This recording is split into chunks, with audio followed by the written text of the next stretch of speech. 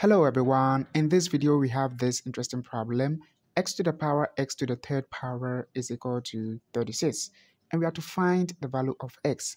Before we start, let's note this principle. If we have a to the power a is equal to b to the power b, then we can say that a is equal to b. We are going to be applying this interesting principle to our problem here. Now let's get back to the question. We have x to the power x to the third power is equal to 36. Now let's go ahead and then cube each side of the equation.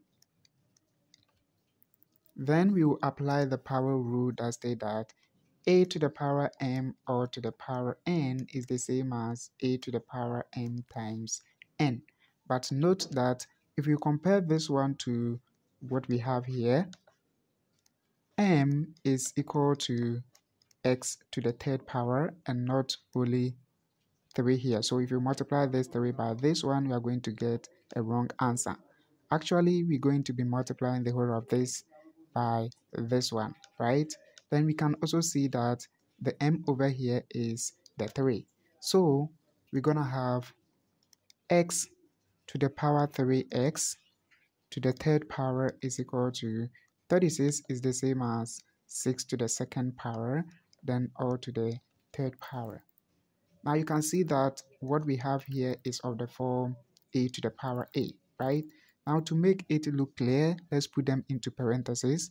We have x to the third power or to the power x to the third power, and this is equal to, now we're going to multiply this one by this just like we did before. So we're going to have 6 to the power 6. And now it is clear that the equation is of the form a to the power a, b is equal to b to the power b. So we're going to have x to the power 3 is equal to 6. Now we are looking for x, so we're going to take cube root on each side of the equation. Now because this is cube root, it is not important to bring plus or minus, right? Now we see that this and this one will go. Now we have x is equal to the cube root of 6, which is the same as 6 to the power 1 over 3. If you use calculator for this, you will get x approximately equal to 1.817. Now let's go ahead and then test and see whether this is a correct answer. So we're going to have x to the power x to the third power is equal to 36. Now we know x to be this, so we're going to have 1.817 to the power the exact same thing, then to the third power, and this must be 36.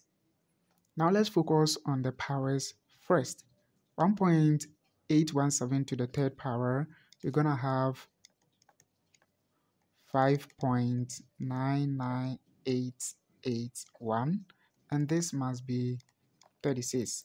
Now if you use calculator for this, you will get 35.960, and the right hand side we have 36. Now we see that this is not the exact same as 36, but if you approximate it, you're going to be getting 36, right? So of course 36 will be equal to 36 if you approximate this one. So guys, with this we can say that the value of x, which is this one, is correct. Thanks a lot for watching. Have a nice day and see you again on the next video. Take care. Bye bye.